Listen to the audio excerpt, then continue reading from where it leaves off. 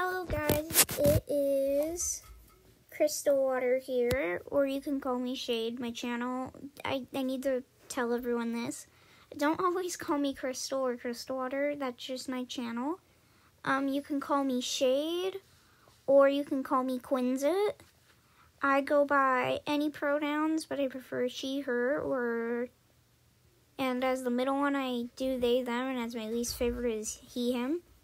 But I do any pronouns because my OC is a boy, and then I'm a female, so I don't really care what pronouns you call me. So today we are doing synth lore, synthwing lore, and all about them, or at least some of their lore, that I literally just came up with in a few minutes. So I'm going to be doing a drawing of a synthwing, which means that this will be a pretty long video, and sadly I can't speed it up because that's what happens when you do stuff like this.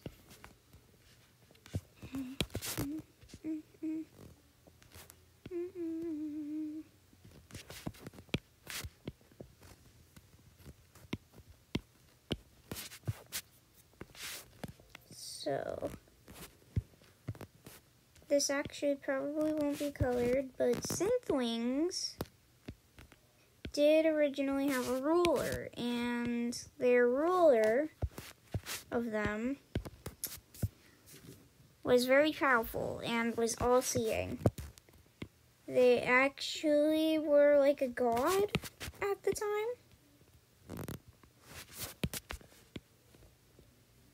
Sadly, they lost their power over time. And then there was new gods that came in. And they took over, and the new gods were actually the Crowlings.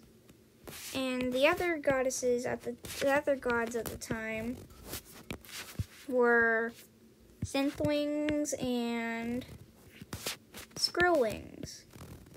We all know about skrillwings, but synthwings aren't well seen. Same with skrillwings, as both of them are very rare and hard to find.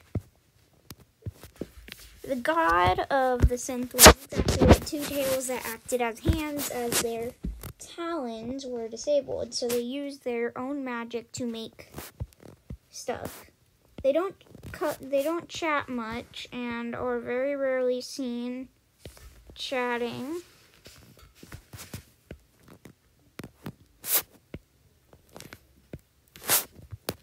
They prefer to be in dark places and will try to hide if they hear anyone coming in.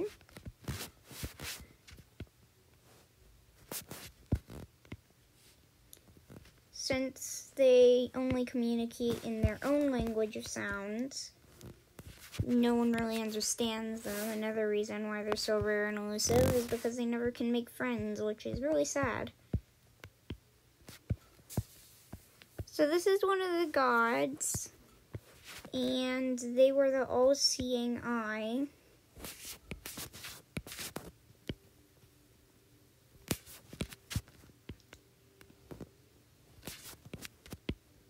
I don't know why I can't draw eyes. There we go.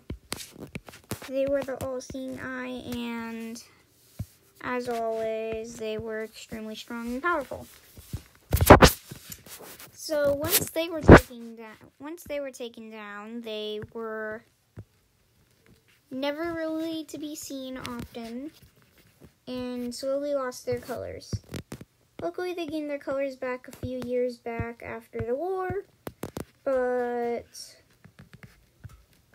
it was very sad because they were the most musical tribe out of all of the tribes out there. So every single dragon really didn't have any music until the musical tribes gained their color again. It was pretty sad at the time being. But over time, Synthlings got forgotten and were never really talked about. They hid away, like I said before, and were never to be seen again for over 50 years. Once the war was done, they were seen back again, but then stayed elusive as they thought that no one knew about them anymore.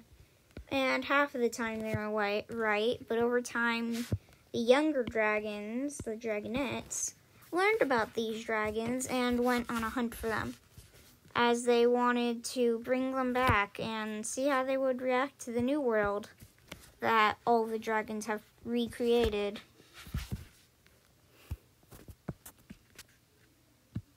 It is really sad, though, to see the characters that people make and how sad backstories are. They like the sad backstories they have.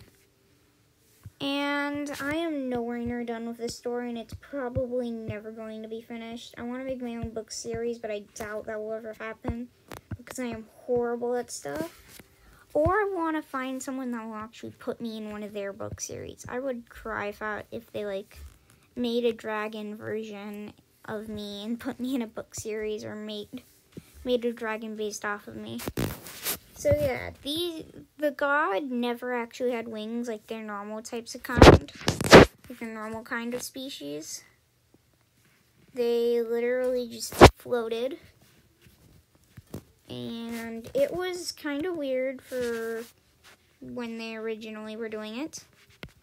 I thought that I probably wouldn't get anyone to like the story because of it.